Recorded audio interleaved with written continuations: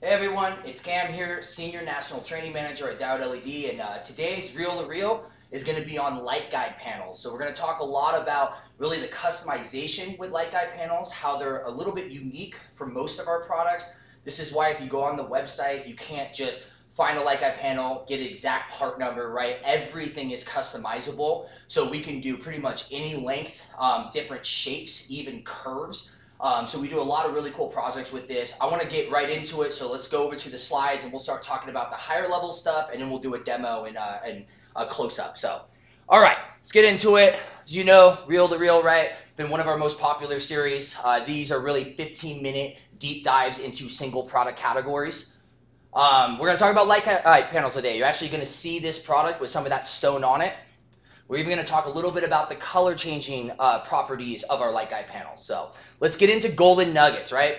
The three different light guide panels today is going to be static white. What I mean by static white, right, is just single CCTs, tunable white, and then RGB and RGBW.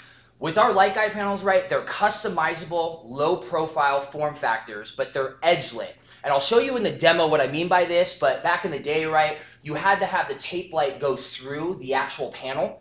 So the problem with that is unless you really diffused it and made the light guide panel rather large, you would not get good diffusion. We've been able to now do edge lighting, where you take the tape light, put it into the border of the light guide panel. We use what's called an etched acrylic, and then we fractal that light so it looks completely even across the entire light guide panel. And I'll show a little bit closer up with that later.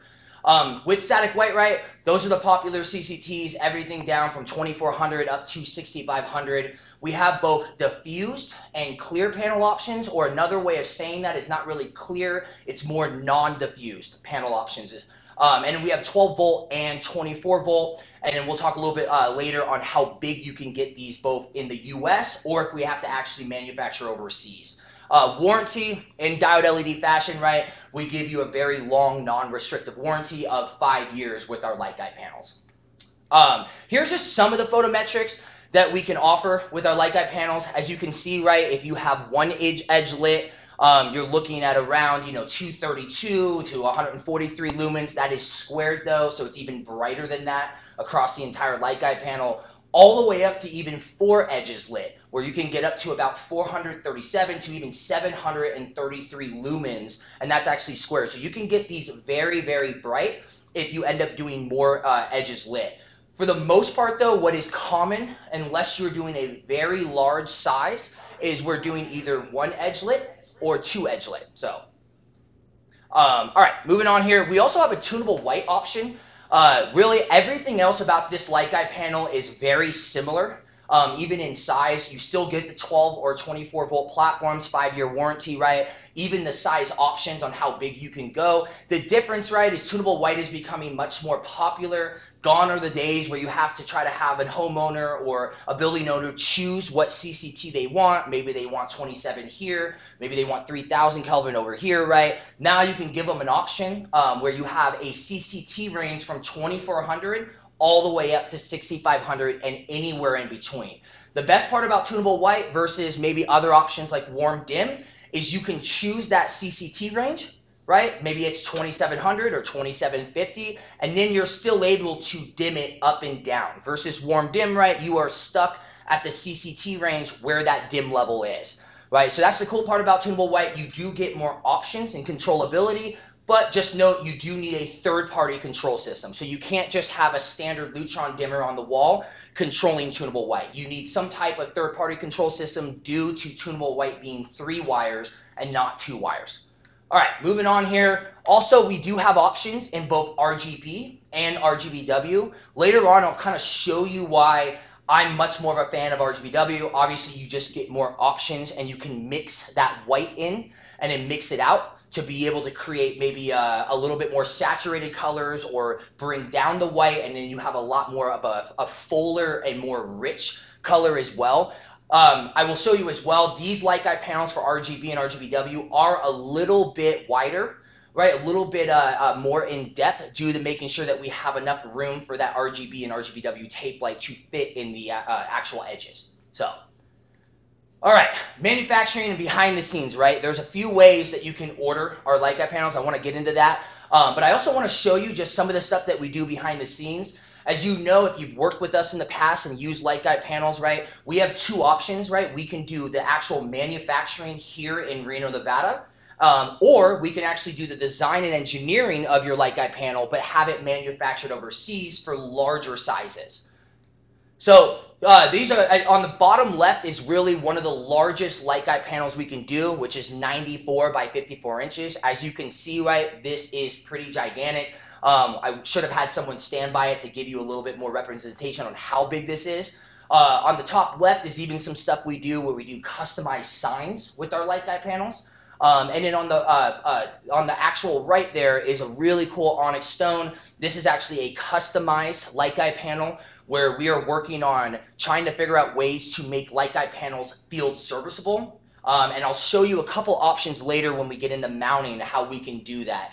Traditionally, right, with light guide panels or anything that you're actually underlighting stone, unfortunately, if something happens to it in 5 to 7 years, you would have to have a contractor come out, break that stone, right, take the light guide panel out, service it, and then get brand new stone. So we're working on new types of options for you that will give you better field serviceability. Here's the actual machine on the left, one of the machines that we use to actually manufacture our light guide panels.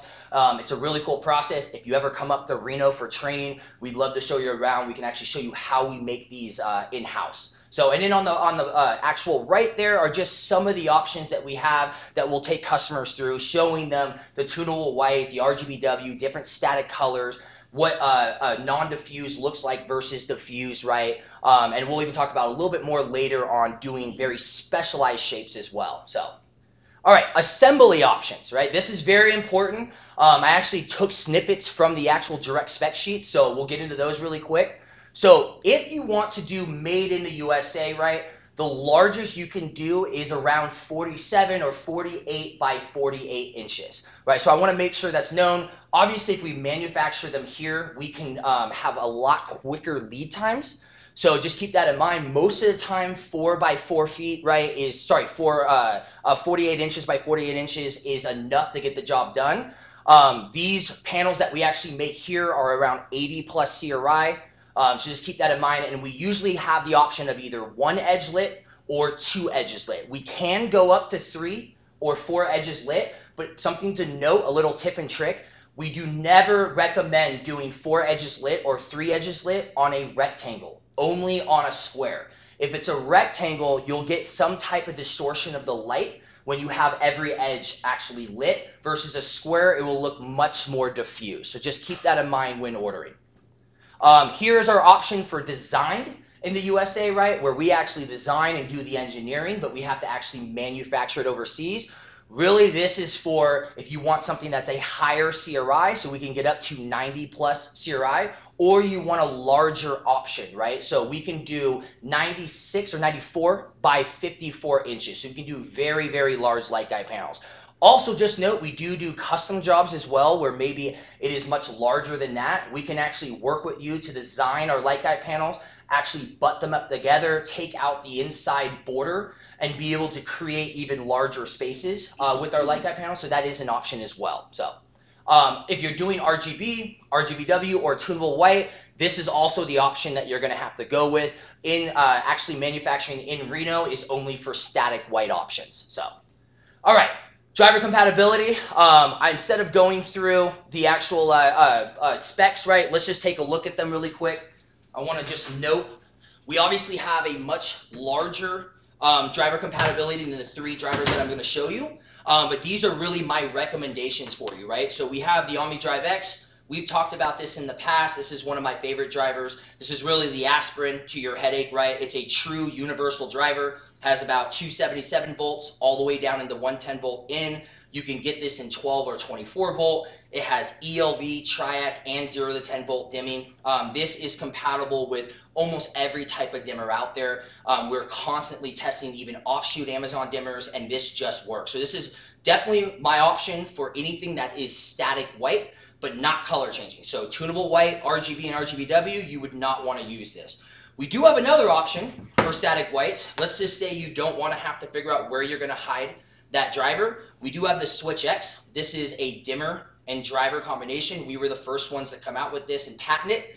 So this makes the contractor's life much easier because the actual driver just fits in the gang box. And then for any of those color changing options, if you want to do tunable white, RGB or RGBW, you're going to want to use a constant voltage driver. And this is mainly so that this driver doesn't fight the control system. So you're actually going to dim on the control system versus the driver. This is our VLM. As you can see, it's very small form factor. I love it. It just works, right? So again, just remember the VLM is for anything that is tunable white, RGB or RGBW. All right, let's move on. Okay. So we're going to do a demo and a close-up. I'm going to show some of these light guide panels with actual stone being underlit. I'll kind of give you a few of my recommendations on what CCTs to use with different types of stone, and then we'll get into insulation after that and best practices. So, all right, moving over to the top-down right. As you can see here, this is one of our diffused panels, and then it's hard to see it over the camera. I'll bring it up a little closer. This is our non-diffused option, and so I'm going to plug both of them in without actually lighting up on stone first to show you. So as you can see, right, so again, not coming over camera as well, but with the actual diffuse, you get a much more even distribution. But again, it's going to bring down the lumen output a little bit versus our non-diffused option. You're going to have much better lumen output. So we very much recommend if you're doing anything that's a thicker stone to use the non-diffused versus the diffused. You're going to get better lumen output through that stone. So I'm going to also show you here, we have some different types of stone here. So I'm going to show you here the difference in how it will look when underlighting it. So you can see, for me, anytime there's actual texture in that stone, I suggest a higher CCT. Anything from 3,500 Kelvin or up. Really what I would recommend is 4,000 or 5,000 CCT. The reason why, with that more crisp white type of light, you're going to see the veining in the stone much better. It's going to make that stone pop. But as you know, there's some people that still want that warmer look. We definitely suggest doing 2,700 or 3,000 when it is a much more warmer stone as well. So anything that has amber in it, brown, different types of red, then a lower CCT would be necessary and would look good. But again, our recommendation for the most part when we're working with customers to have a higher CCT. Also going to show you another piece of stone on here. Right here. Thank you. All right, I'm going to show you a stone here that is kind of cut on purpose so we can show you the difference, right? So you can see here, this stone really pops. One second here, I'm going to turn off the other one. There you go. So you can see here, right, if I take the stone off, really none of that texture comes out. It almost looks too dark. And so a lot of people, right, they'll spend all of this money on these beautiful countertops. And then, of course, lighting is one of the last things on a job, and so they end up trying to budget down, and they don't actually backlight that stone. Notice, as the stone, right, when I pop it over, it really transforms that stone. You see all of the different textures, right? And this is why this is becoming very popular around the country, specifically in hospitality and high-end residential. It's because you can really transform that space by just putting a simple light guide panel underneath it. All right, moving on here. I'm also going to show you and demo the actual RGB and RGBW, and I want to show you the difference on why I love RGBW versus RGB. So pop this on. So you notice, right, it's a little bit of a thicker panel because of that RGB and RGBW tape light in here. So show you right here, this is actually supposed to be a green, but of course coming through video it changes it a little bit. You can change flickering over the camera. It does not flicker in person, right? But you can change the different colors, and then you can even add in white, right? And different types of white or take it out. And so for me, anytime I'm doing a deep color, I actually want to take that white out. That green or that blue, when you mix white in, it definitely saturates it.